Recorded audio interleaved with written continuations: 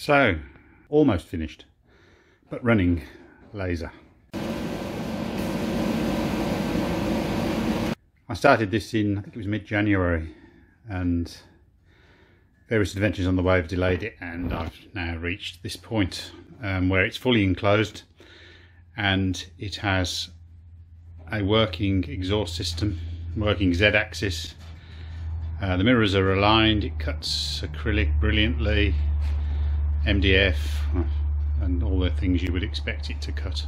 Can't believe how quickly they do slate, engrave on slate. Very impressed with that.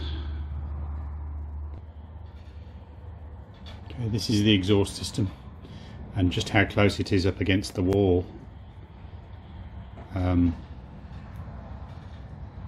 Need to do that because of the space in the workshop. So this is the arrangement I came up with for my exhaust. It goes through the 3 holes in the backboard, just joins to a manifold with 2 outlets, and they go down to 2 outlets. The pipes run on the outside of the case down to these pipes here, and that's into a box, into the blower. So that's 90mm, and I think that's 100mm, the inlet into the blower, and then out through the window. So you can see the tube. It's quite cosy in there, but I would think a little bit more room would have been better. There you go, and that's my air solenoid. Could do with mounting that really.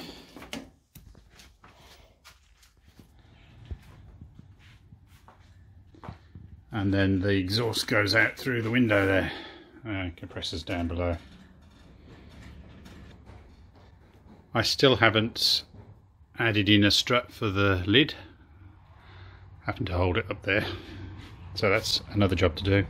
And yet again, still have to finally enclose the electronics. I think that will be a good thing to do. I must do it.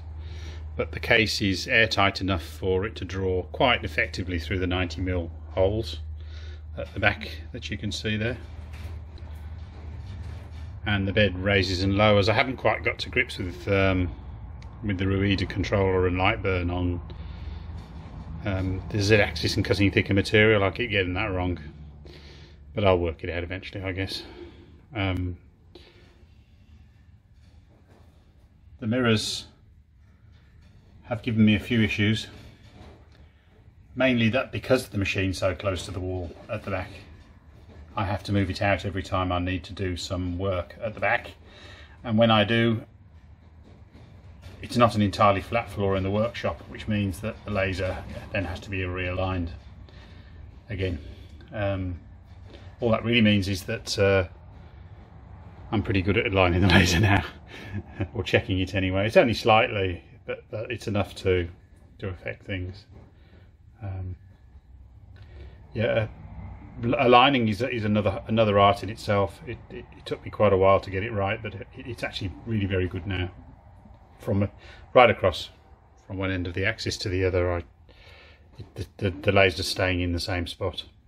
What I might do in the future is misalign the whole thing, strip the case off, and then go through an alignment process, because the way I've done it is slightly different to the way I've seen it done in just about all of the YouTube videos that I've seen anyway. A few things that I would improve if I did this again are that the space around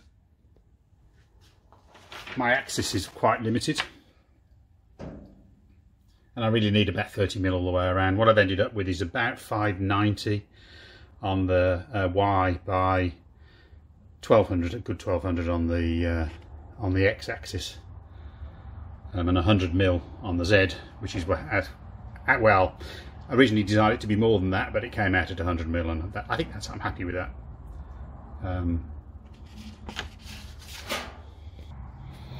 Unlike many of these laser builds, I used square tube instead of aluminium extrusion. That had a cost advantage for sure, but it made for more work.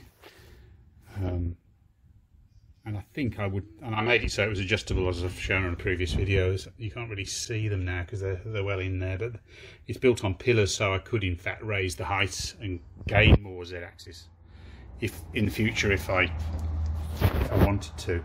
But I don't think I would, and really should have welded those in. So I need to finish the electrics. This switch here currently doesn't do anything. That was intended for the indicator laser. So I've had a bit of problems working out the 5-volt power supply for the indicator laser, but I'll get there. Blanking plate, there's another 3 switch holes behind there, so I guess we'll have power, indicator laser, blower, chiller. That should work. So that red dot now focuses exactly where my laser is going to hit. Means I can align the job properly. Just control with the switch there. So all in all, I'm pleased with it. Been a long road to get here. I haven't done the finances, but I'm figuring that I've done this for with the tube and the power supply for the tube and the chiller, which I showed in a previous video,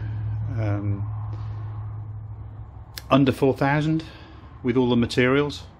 But that's making everything myself and bending the acrylic for the cover, which needs more support, by the way. I'm always thinking of extra things you can do.